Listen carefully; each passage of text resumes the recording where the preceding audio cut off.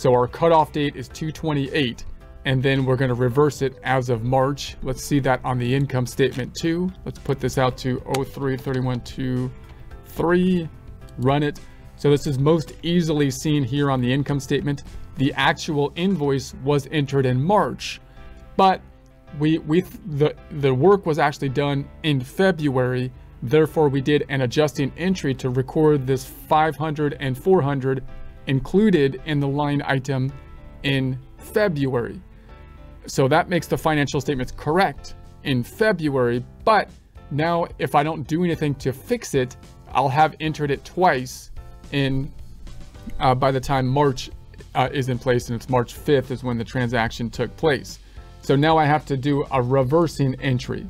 Now remember, you might say, well, why don't I just go into the invoice that was entered in the wrong date, we're saying, and change the date? And the problem is that it's not exactly wrong, possibly, with regards to the system that the accounting system is using. Maybe they do their invoicing every 2 weeks for the work that was done in the prior period or something like that. Their system is right for their accounting system. It's just not exactly right on an accrual basis, which is what is requiring the adjusting entry. I don't want to mess up their system. I just want to make it correct as of the cutoff date so I can make the financial statement reports correct and then do the reversing entry so they can do whatever they need to do. So last time we did this adjusting entry. So if I can see it, if I drill down in here and I look at this journal entry, this is the adjusting entry we did. It's quite complex of an adjusting entry because invoices with inventory and sales tax can be quite complex. What I need to do now is reverse it so that it's not entered twice, and the reversing entries happen the first day of the following period. In our case, cutoff 2/28, the first day in the next period, March 1st. Now to do the reversing, the easiest thing to do is to just copy, maybe take a screenshot of this, and then reverse it exactly, right? You might take a screenshot and say, okay, that's what we did here. I'm just gonna put that down here somewhere, and then I'll reverse that exactly. Let's just think about the process of the reversing with our journal entry up top. And because a lot of times people get a little bit messed up with these debits and credits, we're gonna have to use, in essence, journal entries because it's kind of a complex transaction. We can't just use ledgers. There's not just two accounts affected. And when people use journal entries, they start to think, well, I need to put the debits on top and the credits on the bottom.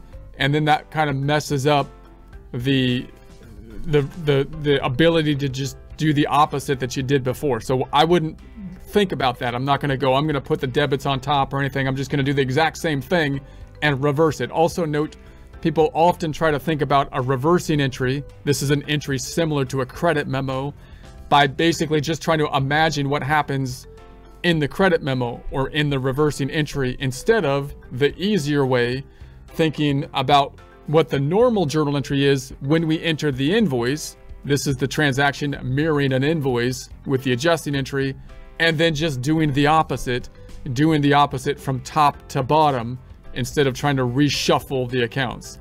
So here's the transaction we did last time. I'm just going to reverse it. I'm just going to put the AR on top and I'm going to credit it. So usually you would have the debits on top, but that's confusing. I'm going to put the credit on top because that's the easiest way to imagine what's going on. And then I'm just going to reverse. Here's the debit to the sales, and then I'm going to reverse the sales tax. This is going to be a debit to the sales tax, and then the cost of goods sold, we're going to have a debit to the cost of goods sold, and then the inventory, we're going to have a credit to the inventory. So we're just doing the exact opposite. I just messed these two up. Hold on a second. Okay, hold on. This needs to be over here. See, even when I just copy it, it's messy. So is that right? Yes. So now we just basically did the same accounts top to bottom. I think that's the easiest way to visualize it. Reverse the debits and credits, which might be difficult to do in your head because you always want to put the debits on top because that's what you've been trained to do. Resist the urge if it's easier to have an audit trail by not doing that. If it makes it more simple to go back and see what you did or figure out how to do it, then I'll let that rule go because it doesn't serve you any purpose. It just complicates things. And if you have a picky supervisor or something, first do this and then put the debits on top after you figured out what you need to do. So that's what we need to do. Remember that the accounts receivable is one of the issues. So because we can't record to AR without having a customer. So we, instead of using the customer we actually made the sale to, we made another customer called ZZZ, so that all the detail related to them in the subledger and the detail in the customer center will hopefully not distract the accounting department. And then the other one is the inventory, which we saw was actually going to be out of balance because we were allowed to record $400 to it without an inventory item. So it's out of whack, it's out of balance by 400. We're going to put it back in balance. And that's kind of good that it let us do that in this case, even though it's a little risky because you could, if you're not careful, throw the ledger, the subledger out of balance. But here it's good because now we don't have to post something to the subledger and mess that up to do our adjusting entry.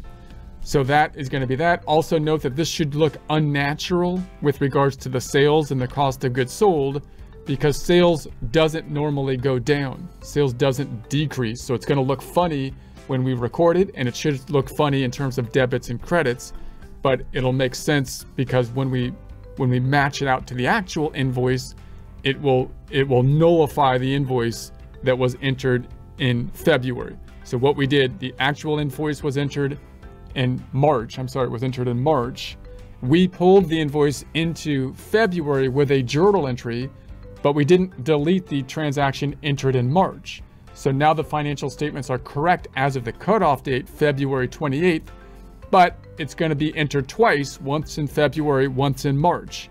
So instead of deleting the item in March, we're going to nullify what happened in March by reversing the transaction, which will net out against the transaction entered in March so that it'll nullify the transaction. So that's the idea.